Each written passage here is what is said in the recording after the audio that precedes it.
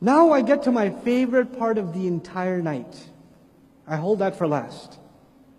What to me personally makes the Fatiha miraculous? What makes the Fatiha so beautiful that I can't logically say, even if I don't even think like a Muslim, if I think like a non-Muslim, if I reflect on what I'm sharing with you, it's hard for me to come up with how a human being can talk like this. How can a human being speak like this? Here's what I'm going to share with you. Pay attention to this part, okay? This is probably the most important part. There are two themes in the Fatiha: knowledge and action. There are two themes in the Fatiha: knowledge and action. Alhamdulillahi Rabbil Alameen, Ar-Rahman Ar-Rahim, Maliki Yawmiddin. All of that is knowledge. Knowledge about who? Knowledge about Allah. Yes? You with me? 3 ayat are about knowledge. Is that clear to everyone? When we say إِيَّاكَ نَعْبُدُ وَإِيَّاكَ نَسْتَعِينُ اهْدِنَا الصِّرَاطَ الْمُسْتَقِيمِ صِرَاطَ الَّذِينَ أَنْعَمْتَ عَلَيْهِمْ غَيْرِ الْمَغْضُوبِ عَلَيْهِمْ وَلَا الضَّالِّينَ. All of this is verbs. All of this is about what? Not knowledge, but action. The surah began with knowledge. The surah concludes with action. You with me so far? Okay. Now there are 3 situations. Some people have knowledge, and that knowledge leads them to action. If your knowledge leads you to action, then you must be on the straight path. Make sense? So to be on the straight path, what do you need? You need knowledge and you need action. Okay. But there are 2 other situations. There are some people who have knowledge, but it doesn't translate into action. And there are other people who have action, but it's not based on correct knowledge. Now, if you have knowledge, but you don't act, which category in the Fatiha? Which category? Al-Maghdubi alayhim. They have knowledge, but they don't have the corresponding action. If you have action, well intended, but it's based on incorrect information, then you have action without knowledge. Which category is that? Ad-Dallin. The surah begins knowledge, then talks about action and knowledge together. Then it talks about knowledge without action. Then it talks about action without knowledge. It's perfectly symmetrical. It balances both of those themes perfectly. Let's go back again. The surah begins. How do you talk like that, by the way? Who talks like this? SubhanAllah. And the Quran just spoken. It's just spoken. And it wasn't like it was repeated, like let me say it another way now, because that might sound better. There's no editorial process. Now look at it from a linguistics perspective. And I know you're not students of linguistics. Probably most of you are not. So I have to make this simple for you to understand. But this is one of the most incredible things about the Fatiha. One of the most incredible things.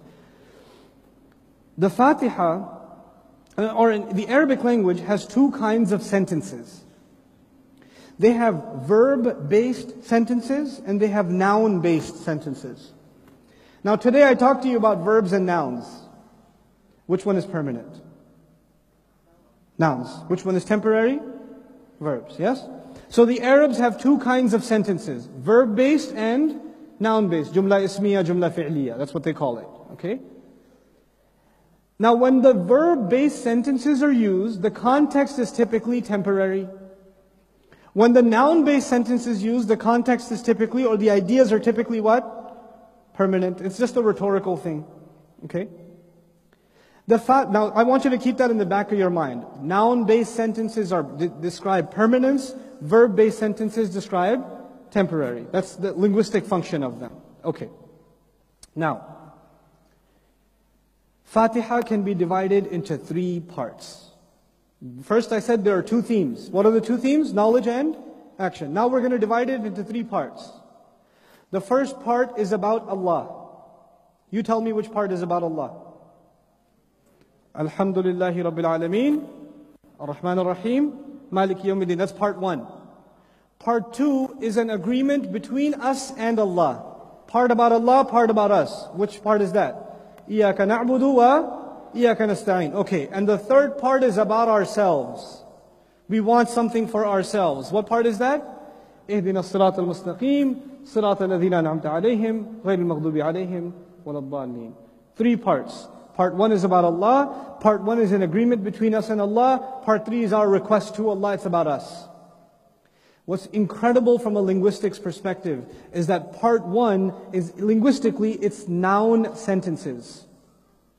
It's a noun sentence. Now what do you know about noun sentences?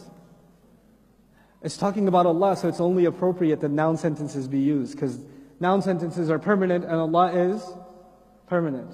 What was part 3 about? Part 3 is about who? Not part 2, part 3. Us.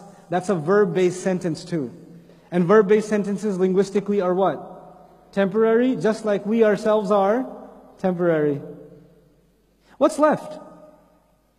What did I skip? I talked about part 1, I talked about part 3. What did I not talk about? Part 2.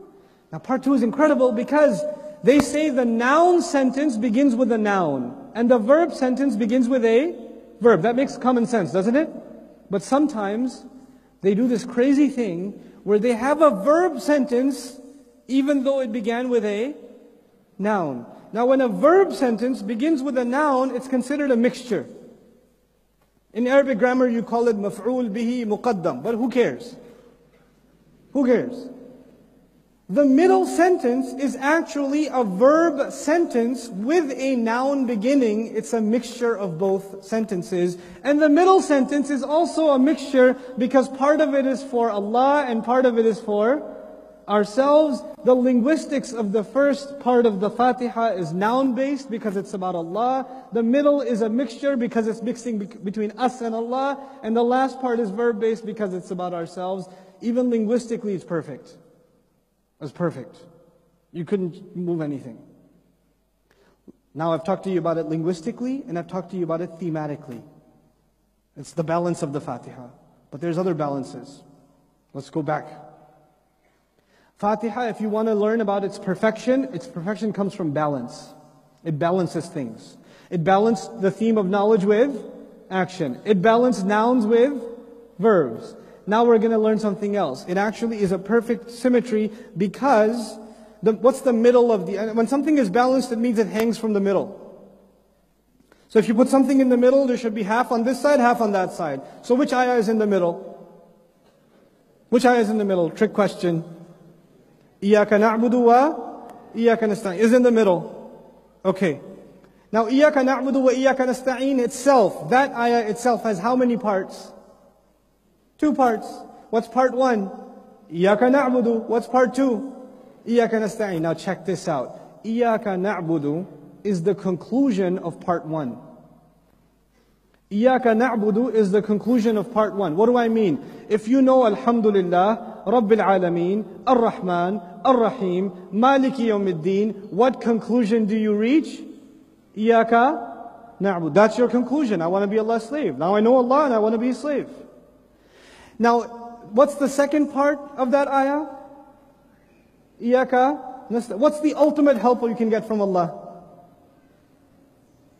What is the ultimate help you get from Allah? His guidance.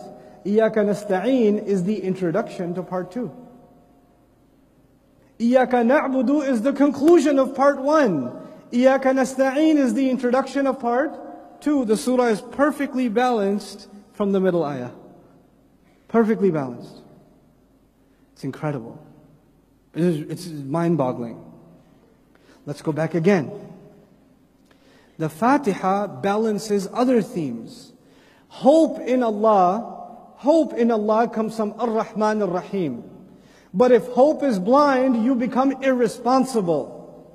So responsibility comes with what ayah? Maliki Yawmiddin. Allah balanced hope with responsibility between Ar-Rahman Ar-Rahim and Maliki Yawmiddin. Okay, there are 2 other things that are balanced. If you just have praise, it's artificial. If you just have thanks, you don't include praise. How do you balance praise and thanks? What do you say? Alhamdulillah. It balances between knowledge and action. By the end I told you, knowledge and action together, as-sirat al-mustaqim. Just knowledge, no action, al-maghdub alayhim. Just action, no knowledge, ad-dallin. Everything about this surah is balanced. Look at the beginning. The beginning says, Rabbil Alameen, all peoples of the world, all nations of the world. And at the end of the surah, Allah says, there are only going to be three kinds of people in all of the Alameen. The Alameen will either be the Alameen of people on as-sirat al-mustaqim, alladhina an'amta alayhim, or it will be the people of al-maghdub alayhim, or it will be the people of ad-dallin. All of humanity falls under one of these three categories. Every human being on this earth is from al-alameen, which means every human being on this earth is either min alladhina an'amta alayhim, it's from those who Allah favored, or those who will get Allah's anger, or those who are still confused and lost and don't know any better yet. Those are the only three categories. That's it. Al-alameen is described by the end.